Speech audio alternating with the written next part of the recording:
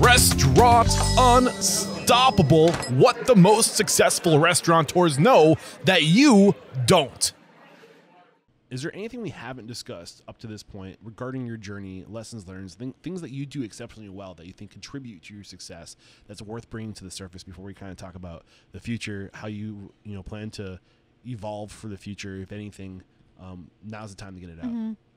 I just say I document a lot, like in anything that I've done. Like I was always kind of taught to do that, so it's like I try to pay attention to, every wine that I tasted. So like right now in this moment, I can't really meet with a rep to taste any wine. So I'm trying to go back on things that I've tasted over the last 11 years and be like, okay, I remember this wine. Yeah. Like it's so good, So I think documenting has been huge, and like just creating the process of like making sure that we continue to communicate and, know who and where, like somebody's in the dining room and what regulars we have and what are the things that you document that you think most other restaurateurs don't, that they should document? Oh, I'm not even sure. I feel like I document, we manager log every single night, but I think every restaurant does that now, to be honest. Like I try to document our sit downs with my staff.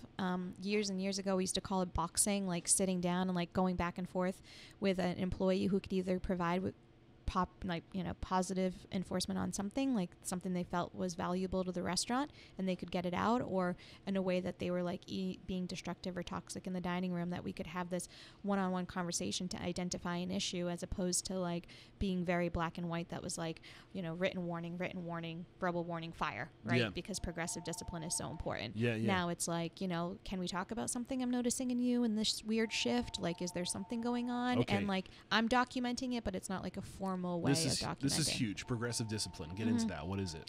So progressive discipline is, the way we're taught is in a way to basically try to be as black and white with an employee as you possibly can. And it's really hard in a restaurant business because there's so much gray so many times, right? And it's also very much how and when the timing of this, action happens. So it could be like a very vulnerable state where somebody like misbehaves or does something ridiculous on the middle of a crazy shift. It could be a call out on a very busy night. If the call out happened on a not so busy night, would we have the same reaction? Yeah.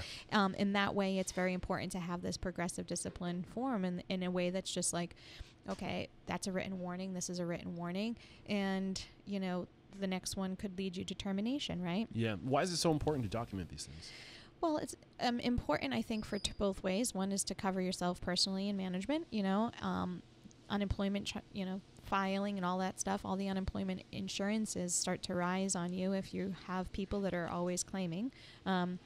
It keeps our management in line too. Personally, the way I see it from somebody who's managing managers now, it gives me a way to understand where they're at with their staff. If I keep reading a couple of comments in a manager log consistently about a particular employee and they're misbehaving or their mistakes or whatever, my follow-up to that conversation is like, should you have a sit down out of the time in which they're doing the action in a way to correct the problem, and then putting them on notice about it. It forces you to communicate. It forces you, when you make it a part of your operation to say, if this, then that. If there's an issue, then there's a follow-up meeting. Then It forces you to get these things out. 'Cause sometimes you might notice it. If you don't have these systems put in place, then it will get away from you. Maybe you never communicate that this person is doing it wrong. Or maybe they say that you never said anything. Right. Which now you can protect yourself from wrongful termination or anything like that.